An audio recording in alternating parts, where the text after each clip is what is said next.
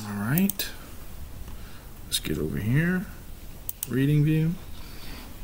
There we go. So purge me with hyssop, and I shall be clean. Did y'all know that even the Bible has things about purging and detoxification? You didn't know that, did you?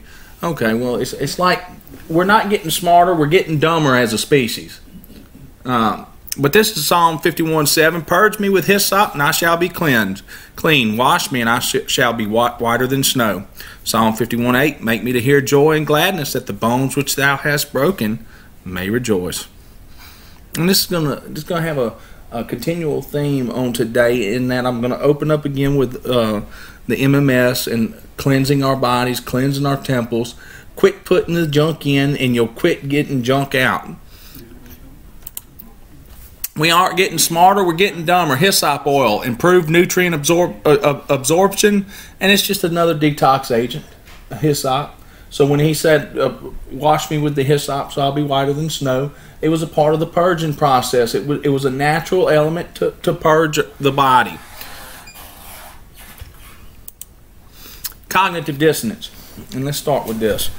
Last week I forgot to put this in here. So we're going again into the law, what it means, the parables. We're going to speak of Yahusha in Matthew chapter 13 today, and Matthew chapter 19, and why the parables are so hard for people to understand. And the reason why they don't understand them is because they won't take the time to understand them and actually put the thought in necessary to grasp the concept. Cognitive dissonance. Isaiah 6:9, and he said, go and tell this people, hear you indeed, but understand not, and see you indeed, but perceive not. Make the heart of this people fat, and make their ears heavy, and shut their eyes, lest they see with their eyes, and hear with their ears, and understand with their heart, and convert, and be healed.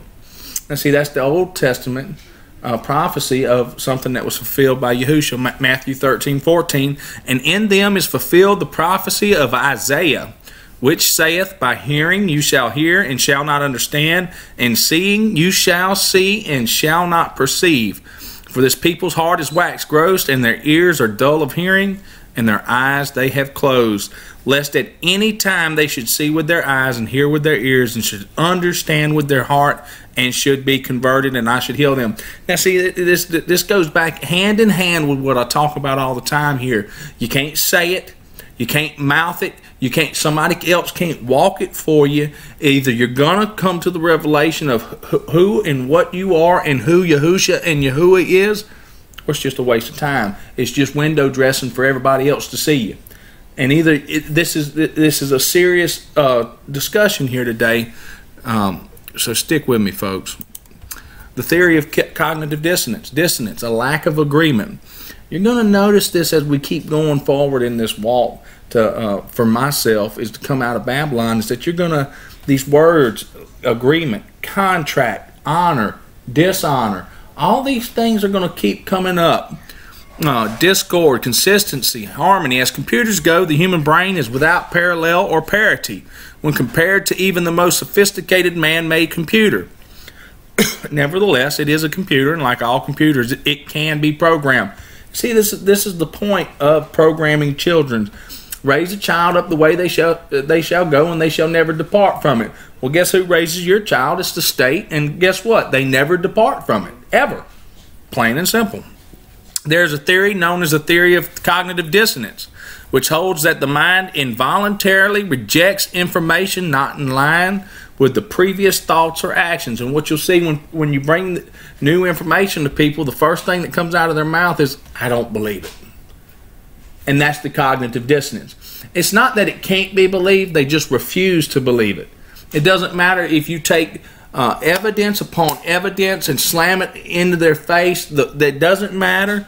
I don't want to believe it is what they should say. All right. In his book, A Theory of Cognitive Dissonance, Stanford University Press, Festinger says that new events or new information create an unpleasantness, a dissonance with existing knowledge, opinion, or cognition concerning behavior. When this happens, pressures naturally arise within the person to reduce the dissonance, not reconciling the new information with the old, but reducing the dissonance. And what this is, time and time again, I tell y'all over and over again, Truth forces you into the mirror and makes you look at yourself and go, who am I? What am I doing, and why do I believe this way? So most people will just reject that route. There's nothing about me that I need to change. I can stay the same. Everything's just hunky-dory in my life. I don't have to change. Well, of course, when you do that, you're a victim of your own cognitive dissonance, and you'd rather continue believing the lie. All right? A person can deal with the pressure generated by the dissonance by changing the old behavior. And that's one of the hardest things to do, right? Is to change the old ways and come to a new man, to harmonize with information. But if the person is too committed to the old behavior and way of thinking, he simply rejects the new information. A simple "I don't believe it" thought or word is the easy cop-out. For if you are unaware, you are unaware of being unaware. If you're ignorant, you don't even know you're ignorant. If you're nescient, you never knew. All right, so stay with me now.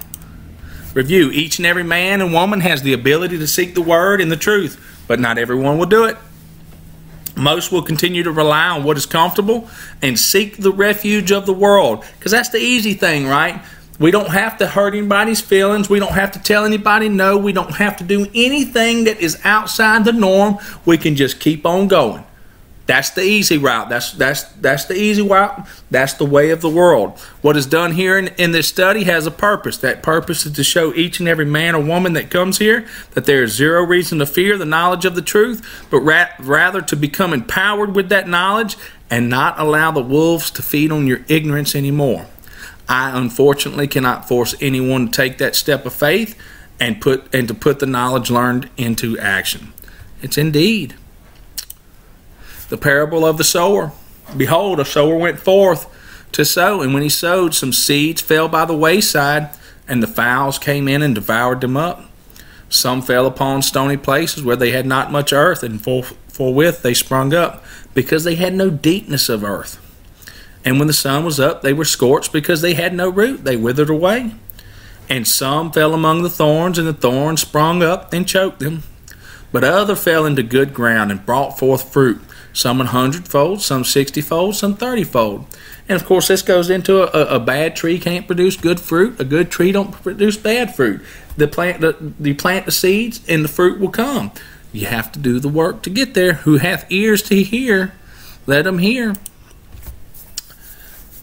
My people are destroyed from a lack of knowledge, because thou hast rejected knowledge. I will also reject thee unto the third and fourth generation. These things are important, folks. I wish it was as easy as to sit around a campfire and sing Kumbaya and clap our hands, and that was it. But it's really not that easy. It's not that easy. It just isn't. Because it is given unto you to know the mysteries of the kingdom of heaven, but to them it is not given. He's talking directly to the apostles there. For whosoever hath, to him shall be given, and he shall have more abundance. Well, that kind of seems backwards, right? Well, it's not. And I'm going to explain that. But whosoever hath not, from him shall be taken away, even that he hath.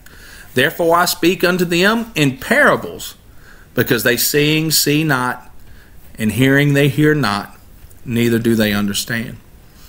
And, I kept wondering why would Yahushua say this? For whoever hath, to him shall be given, and he shall have more abundance. But whosoever hath not, from him shall be taken away, even that he hath. That seems backwards, though, in our mind, right? It should be given to the lesser spirit, right? Well, no, because it's the one that seeks that shall get, not the one that sits idly by. That's right. Yeah. You can't sit idly by and receive. It means get up off your butt. Jeremiah 23:28, the prophet that hath a dream, let him tell a dream, and he that hath my word, let him speak my word faithfully. What is the chaff to the wheat, saith Yah? What's the chaff to the wheat? The chaff is the weed.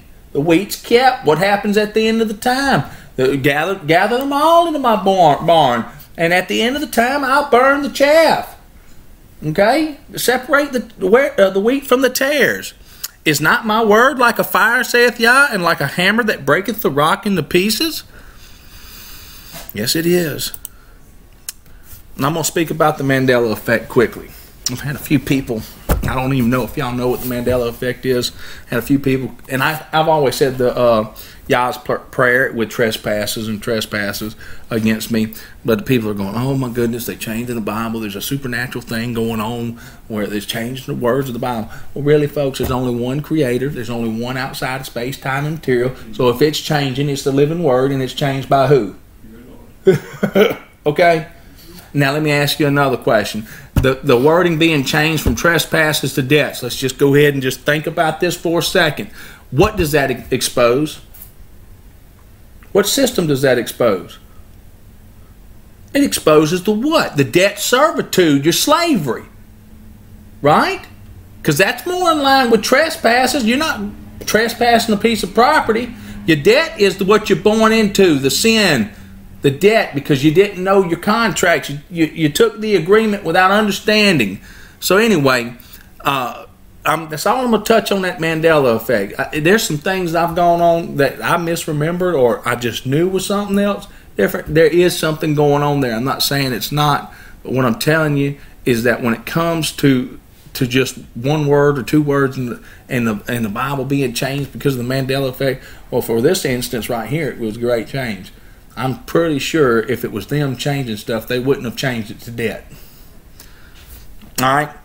Let's show. I want to show you for a second here how they use parables through Hollywood. And they use Hollywood, and people go, man, I remember seeing that in a movie 20 years ago. Now it's here. Oh, really, folks? You don't really get what's going on? That is your informed consent. Okay? Last year they come out with a movie with Gerald Butler. It was Geostorm. Blockbuster. Showed them geoengineering and controlling storms to the point where they'd end up going haywire. Alright? This is another movie right here, Toxic Skies, where they're spraying the sky. Folks, wake up! Wake up!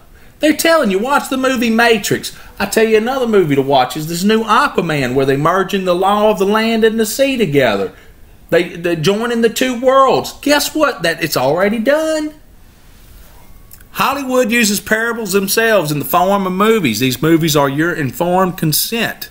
Movies are always used as predictive programming for the masses. It's getting you ready for the next age. And that's all it's for. It's the wood from the holly tree. Alright, the parable of the sower explained. Hear you therefore the parable of the sower. When anyone heareth the word of the kingdom and understandeth it not, cometh the wicked one, and catcheth that away which was sown in his heart. This is he which received the seed by the wayside. I was that person once. But he that received the seed into stony places, the same as he that heareth the word, and instantly with joy receive it. I was that person once also. Okay? We're going to see stages here, folks. Each one of us were at stages on this process. Okay? Yet hath he not root in himself, but dureth for a while. For when tribulation or persecution ariseth because of the word, by and by he is offended. What did he just say? When something he read, he didn't like, and he didn't want to change his belief, I don't believe it. I'll do what I want. There's cognitive dissonance. Okay? Understand these things. This stuff's here for a reason. And we all go through it and we all do it. He also that receives seed among the thorns is he that heareth the word, and the care of this world and the deceitfulness of riches chokes it, and he becometh unfruitful. Matthew 13:23. But he that received the seed into the good ground is he that heareth the word and understands it, which also beareth fruit and bringeth forth some 100-fold, some 60, some 30. See, the hearing it and the understanding it kind of go hand in hand, don't they? It's kind of important. It's kind of important to understand what you're reading. That's in all things, folks. The value of wisdom, Proverbs 2:1.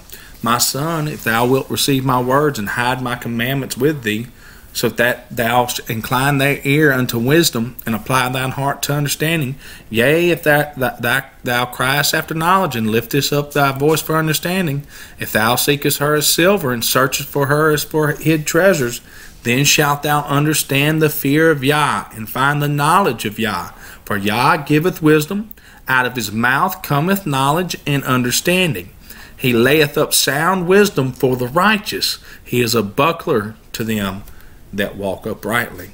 And that's kind of important, folks, that, you know, it's amazing all the time that I spent decoding the occult, alchemy, Kabbalah, and everything else. I have never once got to a subject that requires more of my time and consumes more hours than the subject that I'm on right now. And we're about to get into that here in just a minute. And there's a reason for that, folks, because this is the ultimate in Revelations, especially not just biblically, but in turning ourselves loose from this Babylonian death system. Because we have made a hell with made agreement with hell, and we're in contract with it, folks. Okay? We're in contract with it. We're going to talk about this stuff. America, the land of the free. Indentured servants in Europe were frequently offered the option to go to a mass of land known as America and work off their assumed debt. And you'll remember this, folks. All the people that come here were what?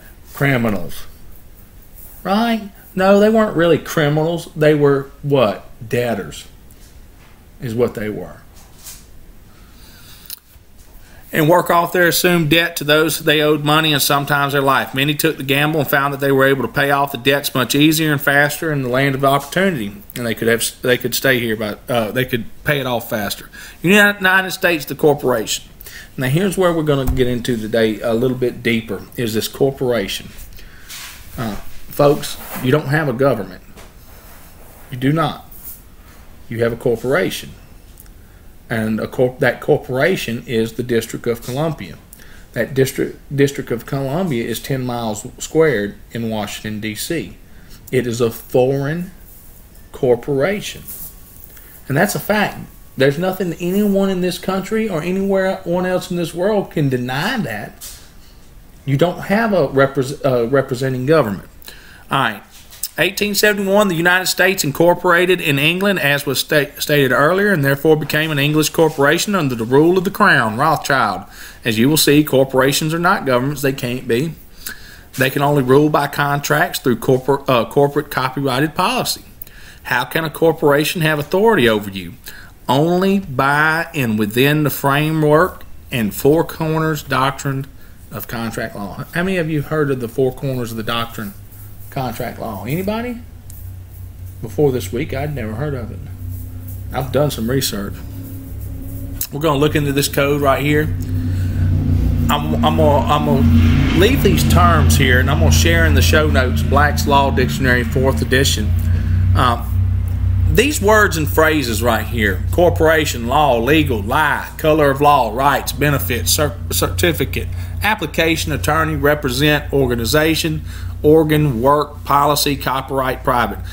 I would advise each and every person out there to define these terms just like it says right here. 1 in the standard dictionary and 2 in the law dictionary. And once you do so, what you're going to do is notice that there's 2 different definitions for every single one of these words up here.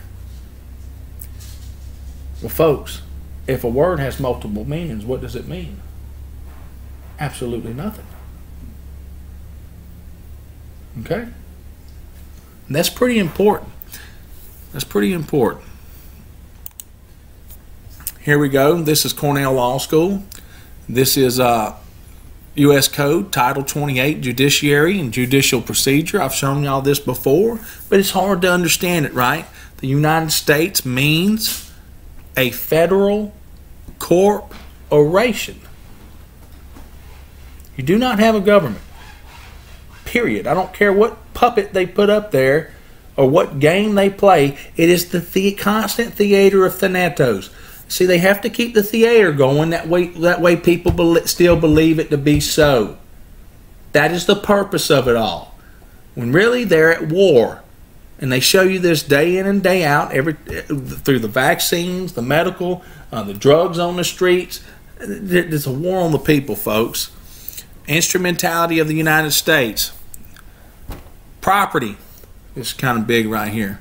Held in trust by the United States for the benefit of an Indian tribe or individual Indian, a sovereign.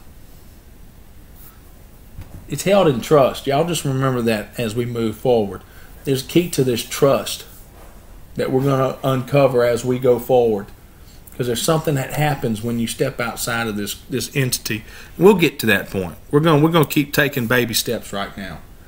All right? And here we're going to take baby steps because we got to get to the point to where we're ready to understand this information. A corporation. This is straight out of the Black's Law Dictionary. Matter of fact, let me go ahead and show y'all this. Because I'm such a weirdo. And this is what I do on my time off. Let's go ahead and zoom in a little bit. When I'm not doing anything, I read dictionaries. I'm just going to show you real quick. Persons are two kinds, natural and artificial. What? Huh? We're going to read all this in a little while, but just understand this, that when we start reading these definitions and defining the terms, just like we've done with the occult, just like we've done in opening up the Bibles and defining the words in, this is going to blow your socks off if you want to know it. And then once if you want to know it, then you can release yourself from it. All right, let's get back to the study. We'll look at that again later. Corporation. An artificial person or legal entity created by or under the authority of the laws of a state or nation. And you'll know this ambiguity where it's vague. It's vague, right? In some rare instances of a single person and his successors, being the incumbents of a particular office, but ordinarily consisting of an association of numerous individuals. Well, hold on, folks. The law of contradiction tells me it either is or isn't to be truth or a lie. You can't have one or the other. It can't be an artificial person and a natural person. It just can't be. And this, of course, gets back into why people go to study language to become lawyers and attorneys, is to keep the fraud going. All right? Irrespective of changes in its membership, either in perpetuity or for a limited term of years, and of acting as a unit or single individual in matters relating to the common purpose of the association, within the scope of the powers and authorities conferred upon such bodies by law. Okay, so let's read the next definition. Let's see what they got to say right here, okay? A corporation is more nearly a method than a thing. What? It's a method of what? What did they just say there? It's a method, not a thing. And the law, in dealing with a corporation, need not define it as a person or entity, or even as an embodiment and functions, rights and duties. Farmers Loan and Trust Company versus Pearson. The statement that a corporation is an artificial person or entity apart from its members is merely a description, in figurative language, of a corporation viewed as a collective body. Are you understanding yet? The corporation isn't real. It's a fiction of the law. We've gone through this. We're going to keep on hammering through it until people really grasp the concept. Oh, here's a nice one right here. We're going to go to the state versus the Knights of the Ku Klux Klan right here. All right. A corporation is a collection of natural persons joined together by their voluntary action, voluntary, you're going to keep seeing this over and over again, or by legal compulsion, by or under the authority of an act of legislature, consisting either of a special charter or a general permissive statute to accomplish some purpose. And there it is. We're going to keep rolling now. This is just all. At the end of the day, the color of the law. What's the color of the law? You hear people talking about the color of the law all the time. It's the color of the law. The appearance or semblance, that's that semblance, that's that raising the dead again, without the substance of legal right. So you have to come to this concept first, man. And once you come to this concept of understanding this, what I'm about to say right here, a crime cannot be committed without there being a what?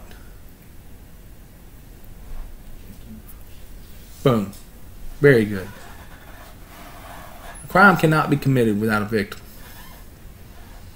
Impossible. Okay? So who's committing the real crimes when, let's just give an allegory. If I'm doing minding my own business, I haven't hurt anybody. I get pulled over because the tail light's out. I get accosted by a cop. Who's really committed the crime? He has. Why? He imposed his will on me without me asking him to. And by threat of what will I comply? Force. That's called extortion and blackmail. And see, these concepts you got to start to understand. Because I didn't do anything wrong. My tail light just went out. I didn't commit a crime. That's a statute, code, or a regulation put in by some other man sitting in his ivory tower stating that I must comply with that. You never entered into a contract with that. You never agreed to that. These concepts are important as we move forward, because once you start understanding the small things, we can get to the bigger things. Color of law does not apply when you accept the contract. 18 U.S. Code 242, deprivation of rights under color of law. They already know they're committing crimes under the color of the law. And it goes back to this, though. Who does it? They make the rules up top. Who actually sins against his fellow man? Us. We do. We're the ones who commit the crimes. They don't do anything. It's us. It's the military man. It's the Marines. It's the Army. It's all the low grunts that commit the crimes. It's not them. And this is important. Yeah. Whoever, under color of law, statute, ordinance, regulation, or custom, willfully subjects any person in any state, territory, commonwealth, possession, or district to the deprivation of any rights, privileges, or immunities secured or protected by the Constitution or laws of the United States, or to different punishments, pains, or penalties on account of such person being an alien. And of course, we'll get into that too. We're going to discuss what an alien really means. It's an alien. Color of law does not apply when you accept the contract. And this is where things start getting interesting. Remember the IRS stuff that I got into? And they sent me the letters, and they asked me, hey, if you do not agree, write back to us or call us. At that point in time, I was supposed to write back to them. I didn't have the knowledge to do that at that point in time. I was supposed to write them, but I called them. The point is, though, listen, that is the assumption. If you accept that contract, you're now what? Obliged to pay it. You obligated. You accepted the four corners of that contract. What's the four corner doctrine, folks? Huh? That's what's in the document. That's what's in the document, right. It's the four corners of a page. That's why anything on the outside of the margin is what? Null and void. That's why you're not supposed to read Bible commentaries. Why? Because it's void. It's not part of the four corners of doctrine. It's what separates the written word of the Bible away from everybody else. Because you have your law. And it's written down.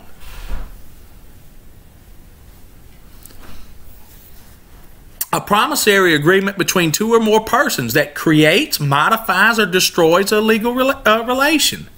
All right? An agreement between two or more parties. Two or more. Have to be in agreement. Now, there's ways to go about getting this agreement. One's by fraud. One's by an actual engagement. Me and Johnny decide to do something. I shake his hand, look him in the eye. That's a contract. Okay? And acceptance by other, in which minds of parties meet and concur in understanding of terms. All right? It is an agreement. Here, this is the most important part. I want y'all to read this right here. Oh, what happened? What did I do? It is an agreement creating what? Obligation. I know you can't see that. It binds you. Once you agree, You are now bound. Oh, they make you think that anyway. A contract or agreement is either where a promise is made on one side and assented to on the other, or where two or more persons enter into engagement with each other by a promise on either side. That's where the fraud starts. So when they ask you, they send you the statement. Is a statement the same thing as a bill, folks? No. No, it's just a statement. Why do you only get statements? Because we're not in a legal government. That's why you only get a statement. You'll never get a bill.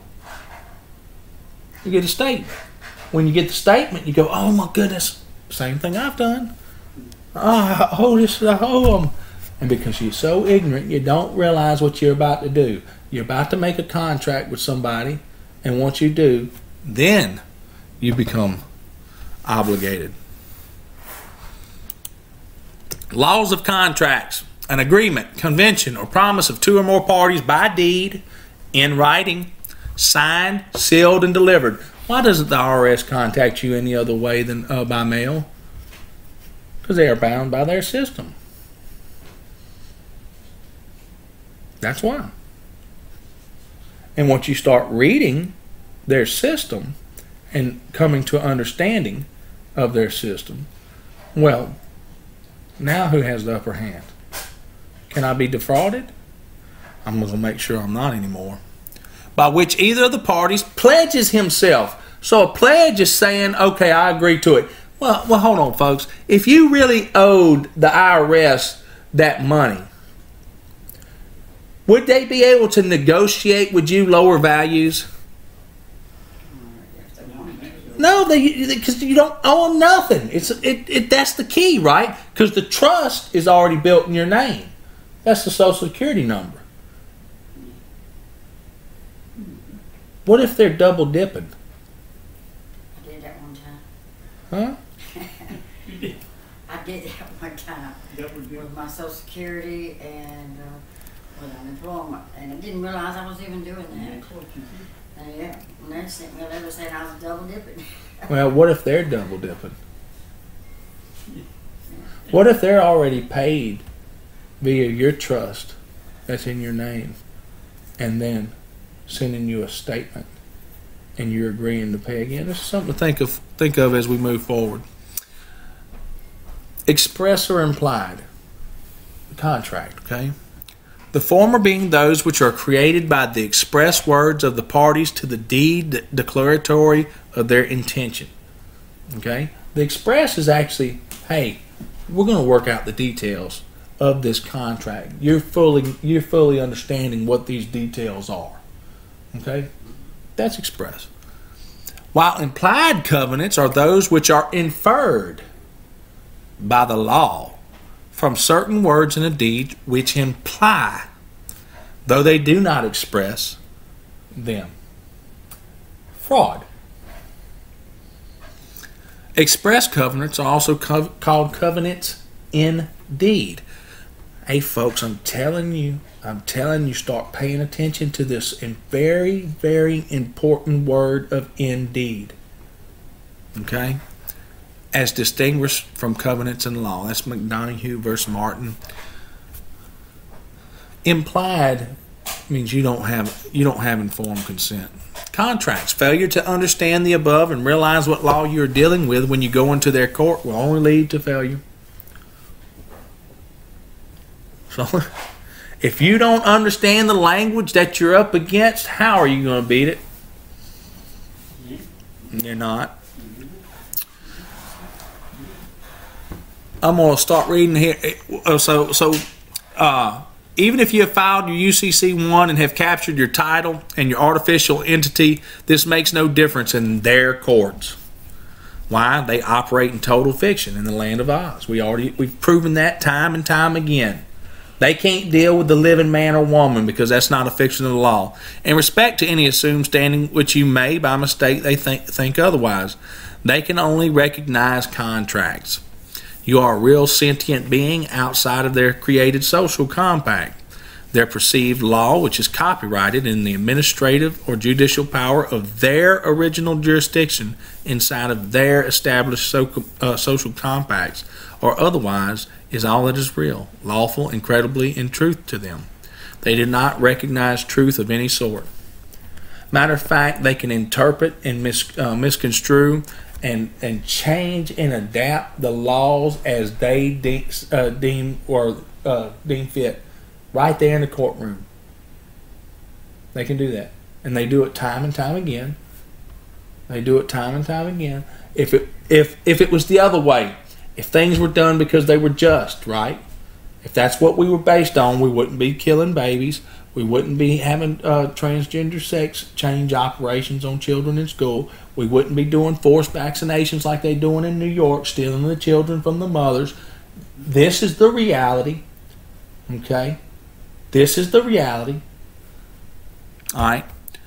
So when you go into any court, be aware that it is their private copyrighted law that the judge or the prosecutor can construe or construct that law in any fashion they choose. That's why they say the Constitution is open to what? Interpretation. Whatever they want it to be is what it's going to be. So does your rights come from that piece of paper?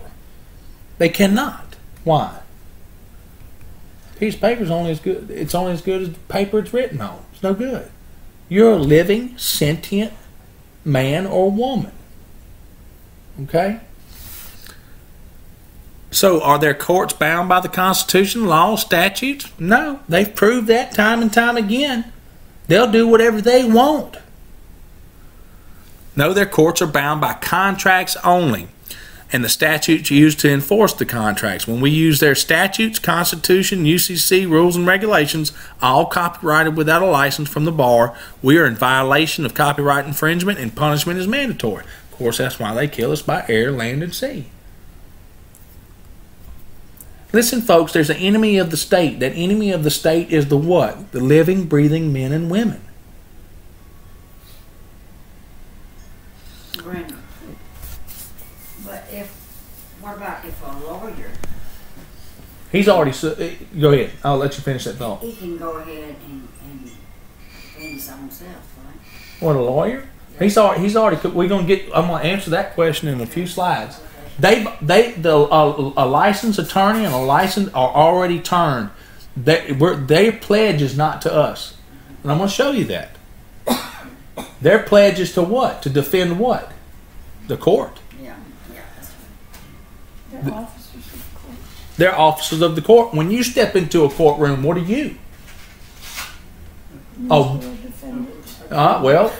you are the ward of the court. Well, we're going to define these terms today, what it means. So when you go get an attorney, you go get a licensed attorney, what you've really done is submit yourself to their jurisdiction. We're going to get to this stuff. We're working our way that way, folks, because this is the most important part about this process, is getting the fundamental basics to where we can understand bigger stuff. All right, there is no law in this illusionary nation state. That's kind of funny. Remember that we started this journey with my video, The Great Illusion. I didn't even know that book existed. Under whatever form or name for which as such is known, or the world for that matter, there is only contract law by which the private people, sovereigns, treat with one another in the so-called global public forum where commerce is concerned, and is the order of the day, known as the international public order via private international law between sovereigns and or their created social compacts and corporate constructs. All right, so now we're to the four corners rule, and this is what everything's based off of. Everything you need to know, and of course this isn't everything. I just put this up here for its simplicity. The four corners rule stipulates that if two parties enter into a written agreement, they cannot use what? Oral or implied agreements to contradict the terms. So, the IRS sends me a letter. They say, hey, Brandon, you owe such and such. I open the letter, which is what? Breaking the seal. What should I have done? Send it back. Send it back. I should never have broken the seal. We're going to get to this. There's so much more that I'm learning today about this, and I've got a long ways to go. Don't misconstrue what I'm saying. This isn't easy. This is probably the hardest subject I've ever looked into in my life. It is, because the task is so daunting. I've spent 20 hours this week reading dictionaries and reading law books, and I barely had a study for y'all this week. It's just that massive. Trying to tie it all in is where the problem comes. Okay. The Four Corners Rule contract law, also known as the Patrol Evidence Rule, stipulates that if two parties enter into a written agreement, they cannot use oral or implied agreements in court to contradict the terms of the written agreement. So let's go back even further. So I was entered into a contract with this corporate entity when my mama and daddy did it. I passed the age of adulthood and maturity. And I didn't deny it, did I? No. It's fraud, folks. It's fraud. The term four corners refers to the four corners of a document. Basically, it implies that the only legal parts of the contract are within the what? Four corners of a page or online document. And that's, of course, why legal documents, they have the boxes, okay? Each box represents a what? Four corners. Okay? Each section in there, that's why they're numbered. 1A, 1B, 1C, 1D, 1E. And that's actually how they're supposed to be read, in that chronological order. Types of evidence not valid in court due to the Four Corners rule include conversations about the signing of the contract, written evidence that is not part of the original contract. And it just goes on. Because of the Four Corners rule, it is vital to include all promise and expectations of the other party in the original written contract. Well, whoa, put the brakes on right there, folks. If we've never been taught contract law, how can we actually know what contract law means? You can't. You can't. It's impossible. Only but what we know already is sign the contract. That's it. That's it. That's all we know. But since our whole system is built on this fraud, what should be the right thing that we do for our children as they step into the education system? The first thing that we should teach them how to do is what? Read, law, write, understand what they're reading, and be able to what? Sign contracts. Since our whole system's built on contract law.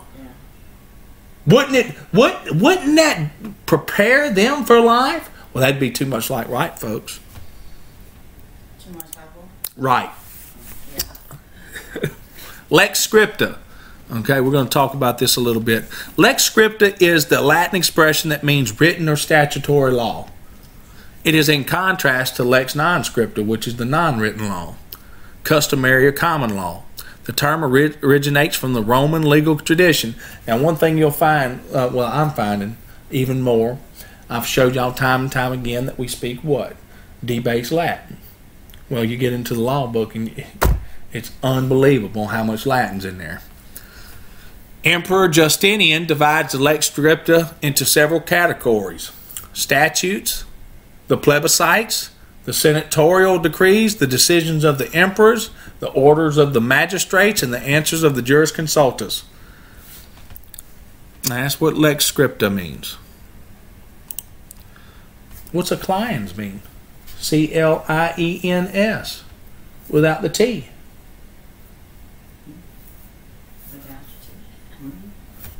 Cliens, Latin. In the Roman law, this is straight out of that book of the Black's Law Dictionary, a client or dependent, one who depended upon another as his patron, protector, advisor, or defender in suits at law and other difficulties. All right. Whoa. Let's go see what client says. A person who employs or retains an attorney or counselor to appear for him. Remember that word, appear. Apparitions appear, okay? He's standing in the place of. In courts, advise, assist, defend him in legal proceedings. Here comes that next word right here. And to act for him in any legal business. It should include one who disclosed confidential matters to attorney while seeking professional aid. whether attorney was employed or not. Here we go. The ward of the court. This is out the same book. Infants and persons of what type of mind? Unsound. So you aren't an adult. You're a child. And because you're a child, you have to have a what? Well, you're a dependent. So you rely on somebody else to take care of you. And that's why you're a client of an attorney. Their rights must be guarded jealously. What's a plebiscite? We just saw that again, right? In modern constitutional law, the name plebiscite has been given to the vote of the entire people. That is, the aggregate of the enfranchised individuals composing a state or nation, expressing their choice for or against a proposed law or enactment submitted to them, in which, if adopted, will work a radical change in the Constitution, or which is beyond the powers of the regular legislative body. Now, you ask 99.9% of Americans today, how do they love their republic? And they'll be out there popping fireworks on July 4th, talking about, woohoo, this is the land of the free and the brave. And all they really are is what? Plebiscites. And what's the classes of the plebiscite? Ain't nothing changed from Rome, folks. It's them versus us. And now the only thing that's changed is via their indoctrination devices, us don't even know who we are. And that's the truth. At least back then, we'd storm the castle every now and then and let them know we've had enough. Now everybody keeps sitting around. They watch way too many hero movies. They sitting around. People watching way too much TV because they're waiting on somebody else to save them all the time instead of doing some work. But that's the main thing they show is hero movies. That's right, and that makes people sit back and do nothing. Make off of those movies. That's the main thing you see. All right. To what or whom is an attorney's first duty? Let's figure this out. I'm answering your question. I'm glad you asked them. We consult the latest corpus jurum. That's the dead body, right? Number 4, attorney and client. His first duty is to the what? The courts. And the public. Not to the what? Clients. The people of unsound mind. Why is it what? Saying unsound mind. That's right. Well, courts. Okay. His officer of the court. He works for the court. Mm-hmm. The public is what? The public's an abstract thought. Out of meaning what? One, the public. E pluribus unum. So the only individual there is you. And his allegiance is not to you. It's actually against you. Okay? The only way it works for you is what? Money. And wherever the duties to his client conflict with those he owes as an officer of the court, in the administration of justice, the former must yield to the latter. All the time. The court comes before the client. Okay? Because you are a ward of the court. He's an officer of the court. You're a ward. Well, a ward's you're a baby. Okay? The office of attorney is indispensable to the administration of justice and is intimate and peculiar in its relation to and vital to the well-being of the court. An attorney has a duty to aid the court in seeing that actions and proceedings in which he is engaged as counsel are conducted in a dignified and orderly manner, free from passion and personal animosities. What is the legal relationship between an attorney and her client? And the term is synonymous with attorney. And what we know from that, they've turned their license, they've turned away from, and they know it. Well, some of them do. We're probably so far down the rabbit hole. You know, what's sad today is that doctors are so indoctrinated now after going through 8 years of college and them telling them getting told that ripping somebody's intestines out is good for them. They actually believe it. You can get so ignorant and yet think you're educated. Therefore, anyone advertising himself as a lawyer holds himself out to be an attorney at law or counselor at law. And it goes on here.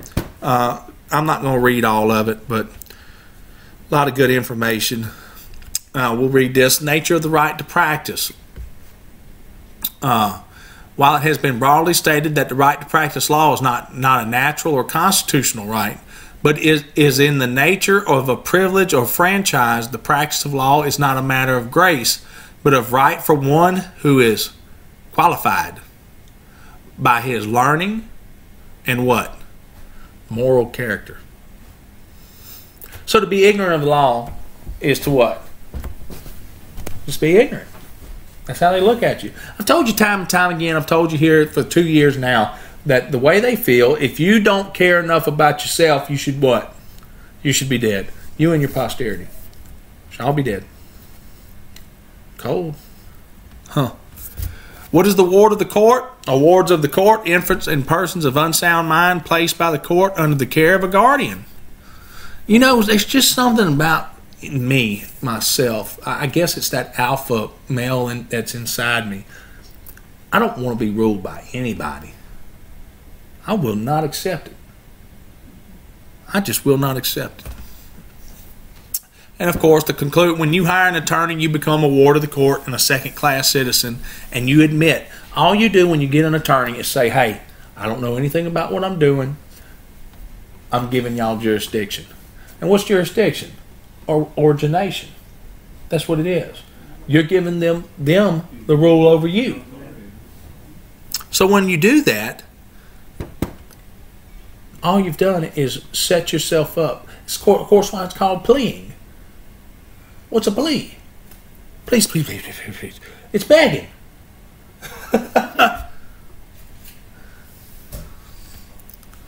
If you want to challenge jurisdiction, the only way you can do it is sui juris and or in propria persona.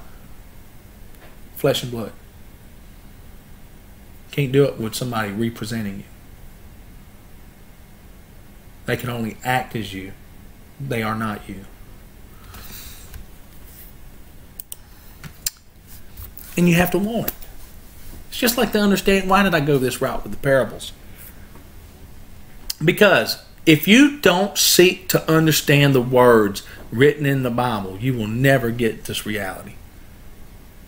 And if you don't seek to understand the deeper meaning within this book, you're going to miss out on some things. And I don't want anybody to miss out on anything. Let's go to Black's Law Dictionary and read this while we got a second. I want y'all to see how crazy this is. Persons are of two kinds, natural and artificial. A natural person is a human being. They never use man or woman. Artificial persons include a collection of succession of natural persons forming a corporation. All right. A county is a person in a legal sense. Here's the most important part, folks. We've gone through 2 bankruptcies in this nation. Has the bankruptcy ever stopped? No. So for bankrupt, what's going on? There's rules for bankruptcy. That's the key. It's a little key. In the United States Bankruptcy Act of 1898, it is provided that the words persons shall include corporations.